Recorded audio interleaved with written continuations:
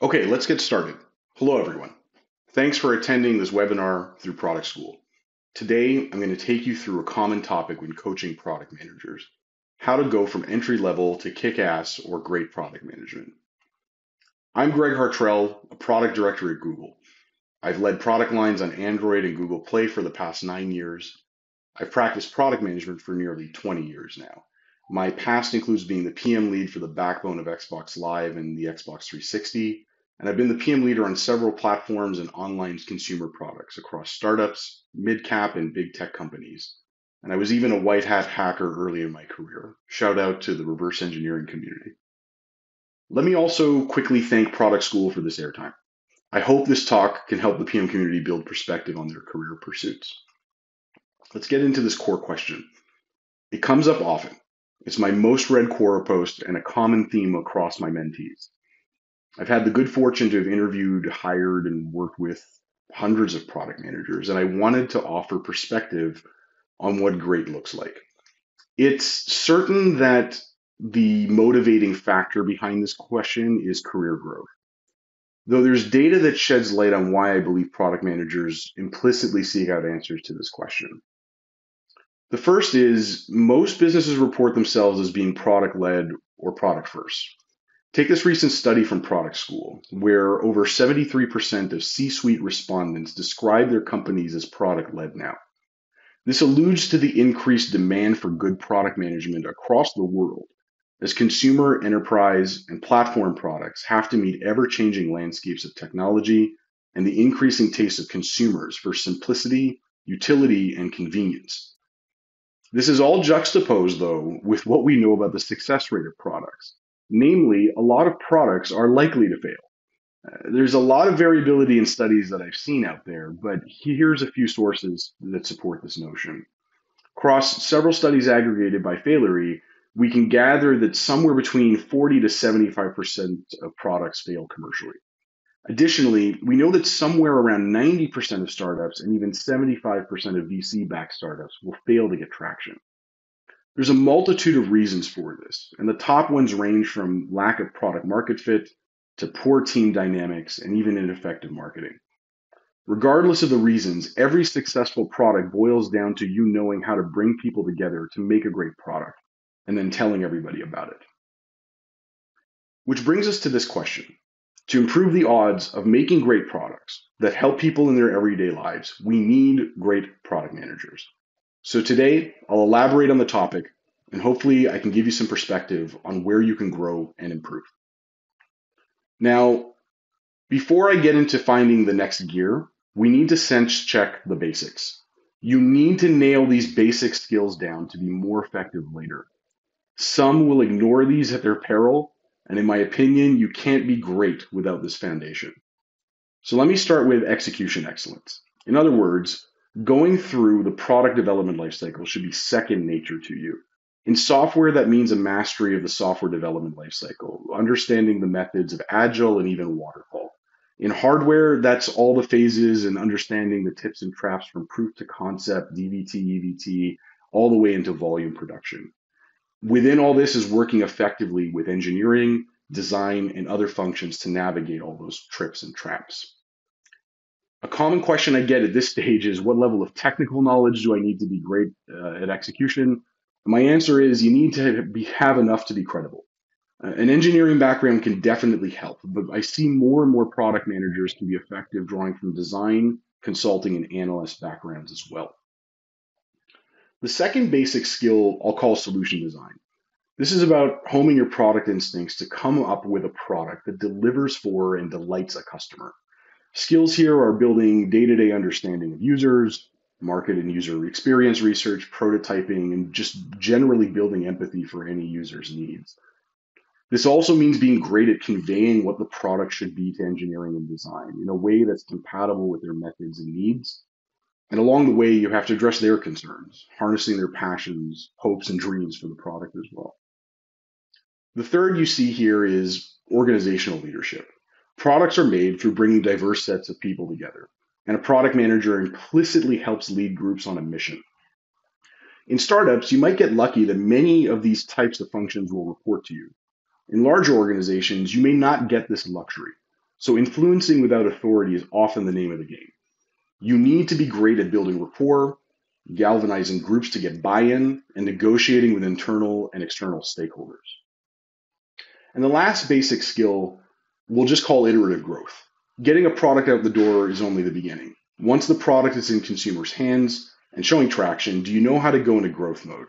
Setting the right KPIs, understanding what impedes or unlocks business growth, and building a roadmap that helps improve and drive the product to greater heights. PMs here have exposure to running experiments, following up and iterating with existing and new customers, and orchestrating the changes that achieve your desired results. Okay, so with the basics out of the way, let's talk about how you find that next gear. From interviewing and hiring hundreds of product managers, designers, and engineers over my career, these are the areas that stick out to me that separate good from great. The four competencies I'll cover are a scaling mindset, product strategy, conflict management, and visionary leadership. Let's start with that scaling mindset. Once a product shows it's viable, in other words, you found a product market fit, your early customers are satisfied, you know how to grow within those early segments, you'll suddenly find that you have a whole new set of problems. Competitors now take interest. Customers report new or previously undiscovered needs that your product has helped them with or reveal. Chances are the organization needs to grow, and you need to allocate resources to both the core product and incubating new opportunities.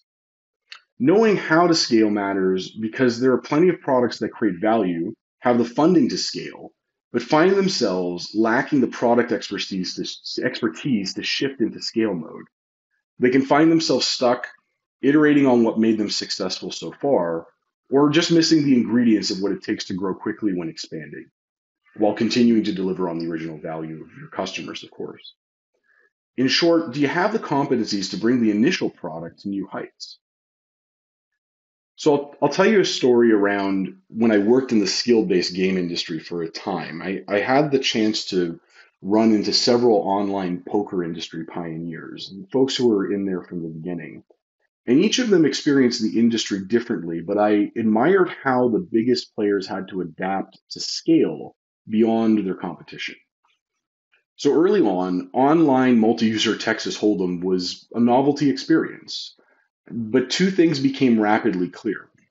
The first is it's an easy product to replicate. You could probably gather some of your colleagues right now and make a Texas Hold'em online poker product in a month or two. And the second is customers don't want the product to change. Texas Hold'em is a game of skill that hasn't changed really in decades. And people who master the game are actually allergic to the rules or new features and ultimately they expect a consistent poker experience. So this presents an interesting case study for a product manager. In that industry, the product becomes a commodity. The game itself can't change meaningfully, and it doesn't help the user or your objectives to create a differentiated poker game. And then in addition to that, competing on price can only get you so far, like lower management fees or more generous first-time deposit promotions and the like. So once they found market traction, the threat of many clones came along. Scaling wasn't going to come from new product innovation or simply promoting the product more. Unlocking scale instead came through a more interesting path, namely differentiating on customer service. Many consumer products, when we look at them, think of customer service as a cost of business. It's associated with call and chat centers, scripted responses, desires to limit the amount of time people engage in support so they can get back into the core product. But in the poker industry, they realized they needed to draw inspiration from in real life casino businesses, the ones who know how to take care of their VIPs. And there was this opportunity to care for their most valuable users. Some of those spent millions a year on the product. These users could easily be lured away to those copycat poker products, so they needed an edge that didn't involve new game features. So ultimately, they differentiated through white glove experiences, dispute resolution, make-right programs, anti-fraud protection, and VIP perks for their top customers. There was this one memorable story of a product head funding dream experiences for top customers on requests like funding a wedding or a new exotic car. This VIP treatment was highly effective at retaining customers who spend hundreds of thousands and millions at the top end.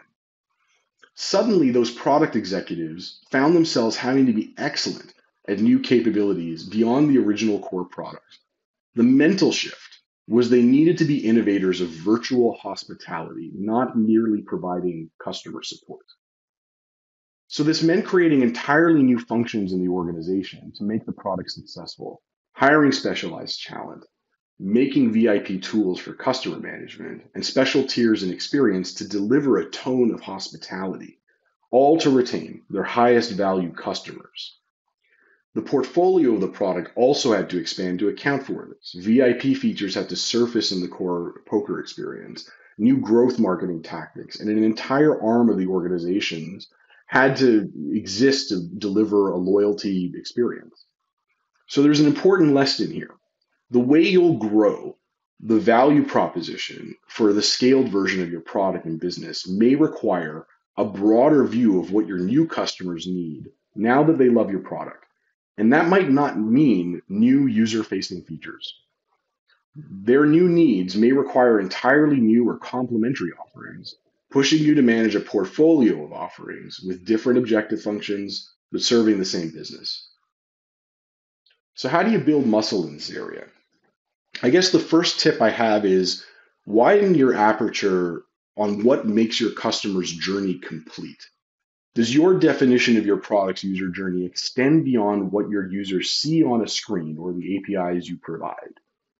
Be more scenario focused and understand what new problems you can solve that your product has now revealed. A simple example was of a colleague who used a nanny payroll service. The service that actually won them over did all the government paperwork for them, whereas the others were simply satisfied being a payment processor.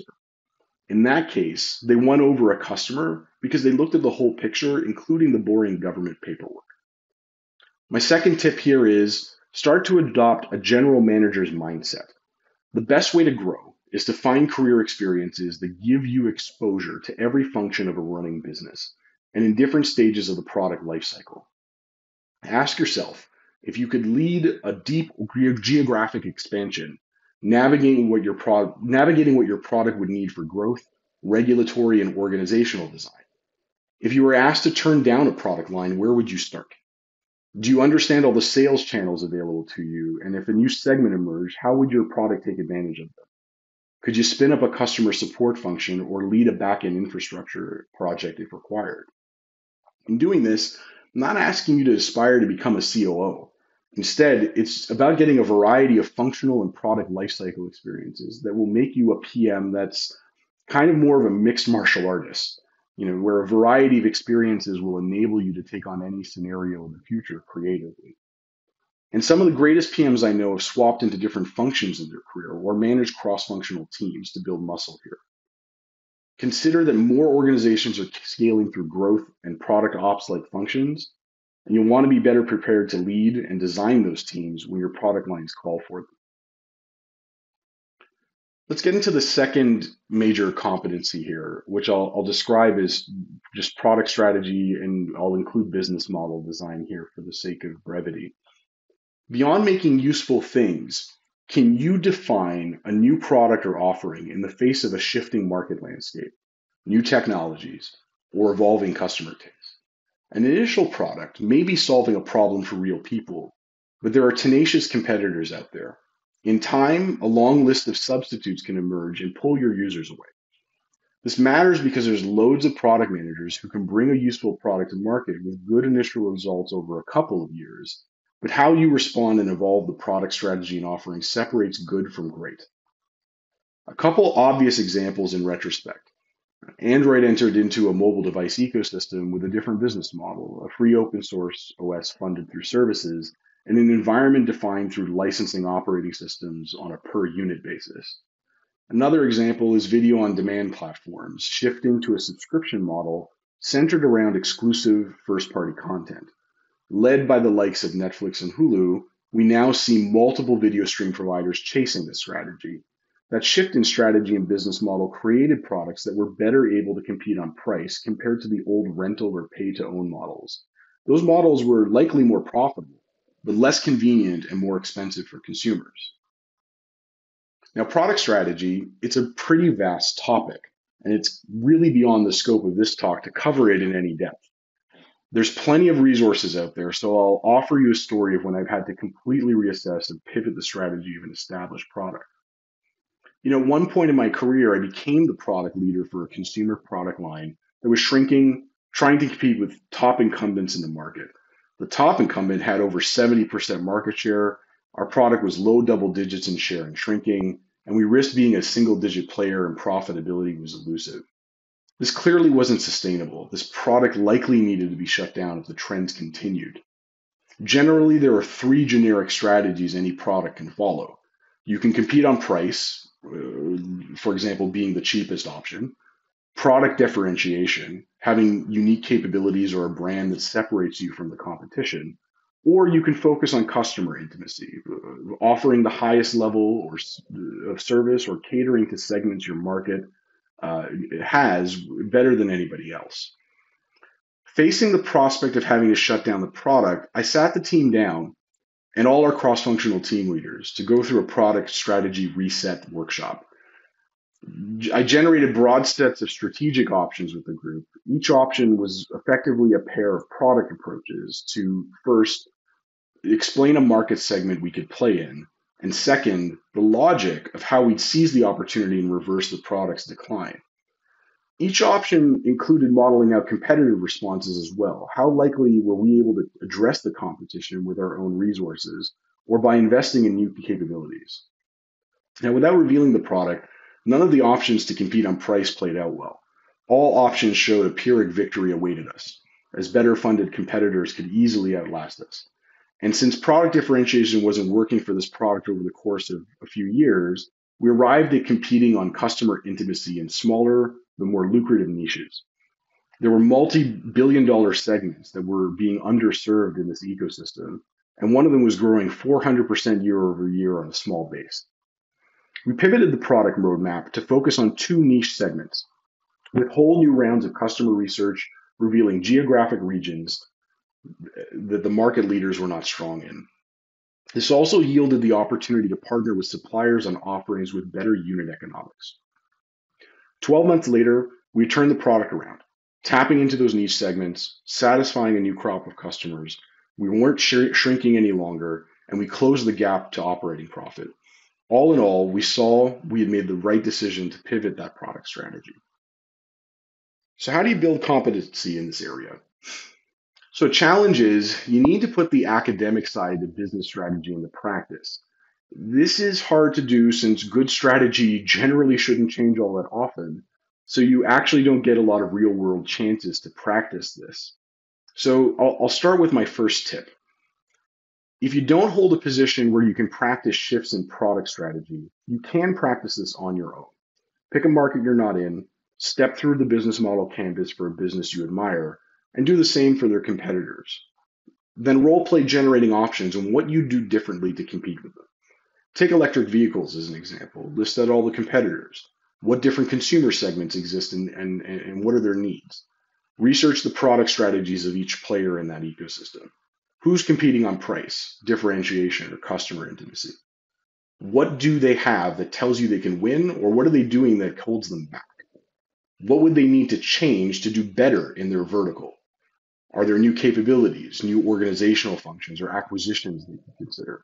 And for each option, write down the logic of why those choices would be better positioned for them to grow, and share those ideas with your colleagues for feedback.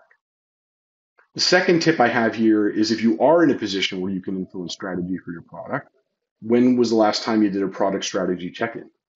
Consider organizing a workshop like the one I described to validate your strategy's assumptions and alternatives. This gives you a chance to engage leaders in your organization in a discussion on comparing the current strategy to known alternatives, the competitive landscape and responses. And you can even pull in individuals from various backgrounds across design, engineering, consulting, business development, marketing to build more perspectives. In the end, you just may be comfortable with where you're at. And at a minimum, I found this is a great team building exercise if you need to get ambitious about pivoting to something else. Earlier, I mentioned negotiation as a baseline skill for being a great leader. That said, understanding and resolving conflicts is the next door neighbor and this next great competency I want to talk about. It's by far the trait possessed by the most effective product leaders I've seen. Why is that? The reality is, most humans are really conflict averse. And yet, interpersonal conflicts are one of the key reasons why teams and products fail. If you can handle stress filled situations and resolve conflicts effectively, you will be a welcome contributor to your peers who will just want to get things done. Your ability to tolerate and navigate conflict as a resource is a next level skill, and this has to span your partners, your team members, and stakeholders. This is also something I had to learn really early on. Earlier in my career, I managed a team where one area had a product manager who was highly competent, brought the team consistent results, but often drowned out voices in the room. The team was getting results and benefited from a PM with great instincts. This team was also conditioned, though, to yield to the PM who would get worked up if people asked too many questions or otherwise wanted to get buy in. The team had adopted a go along to get along mindset. It was unspoken that no one should engage that PM head on, as the room would get uncomfortable, as they would get progressively agitated or make comments that would otherwise shut down the conversation. Talking with team members one on one, all this had the effect of capping the upside for the team. The results were good, to be sure, but there were hidden ideas and issues that weren't getting surfaced or addressed. For years, the PM got by from being able to react and adapt to those issues once they were discovered, instead of the team acknowledging that some of those issues could have been avoided with more discussion from the outset. A conflict averse team allowed this to continue in the spirit of team harmony, but as a result, they were only getting half of their possible impact. So, recognizing this conflict, I sat the PM down, respectfully confronted them on what I had learned, and observed with the team. I explained they were ultimately a good product manager, but they were alienating the team through their style of getting worked up when people wanted to pressure test their ideas. Ultimately, I explained, they would be more effective if they found a way to harness the team's diverse perspectives, and their style was impeding that and potentially holding the team back. This took several weeks of conversations, to be honest. No one had ever confronted this PM on the topic, and it was a surprise to them at first. However, raising it, I encouraged them to talk with others, and team members were suddenly more open about what they were experiencing. And within a couple of months, the PM had course corrected, the team was happier, and they were better performing as a result. So, how do you build competency in conflict management? Here's 4 behaviors I'd advise to practice. The first is look out for your team. Always try to discover what's off or holds people back, as conflict isn't always obvious until it gets really bad. Asking how people are doing, elaborating on their reservations, and generally looking out for people will help you reveal any hidden conflict. The second is don't let conflict fester. For a perpetrator of conflict, they tend to have an advantage around people who are conflict averse. They will get their way because peers will yield to not wanting to create further conflict. Ongoing conflict will make things worse, and it's important to address it with those initiating it as soon as you can. The third is be a respectful broker of the peace. Great leaders are known for being able to clear the air, talking through the observations, and being careful when exercising judgment. There's no harm in sitting individuals or groups down, respectfully naming and explaining the downside of your observations, and being comfortable bringing people to the table to discuss how to fix it. At a minimum, you can position yourself as a peaceful broker that helps show people there's a neutral party who will they can look to if things aren't going well. And the last tip I have here is just adopt the mindset of a human solution designer. You're a product manager because you're already good at discovering other people's requirements for something you will later build. Why not use that power to discover and resolve human conflicts too? Most conflicts are really just a function of understanding a stakeholder's personal requirements, often unarticulated, because they aren't considering their needs in the face of conflict. For most parties, when they see you're looking out for them, will appreciate a creative intermediary offering a path forward. I'll get to this last competency that we could describe as visionary leadership. Many product managers can get by with the mechanical aspects of the job, the basics we talked about at the beginning. Looking for user requirements, moving through features through an engineering process, measuring and iterating to improve it. The step function changes, though, come from imagining a new future.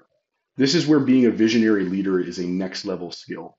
Great PMs can pitch to groups of people to form teams of tens, hundreds, even thousands around a compelling vision, galvanizing everyone to rally around it and build execution plans to realize that bigger vision.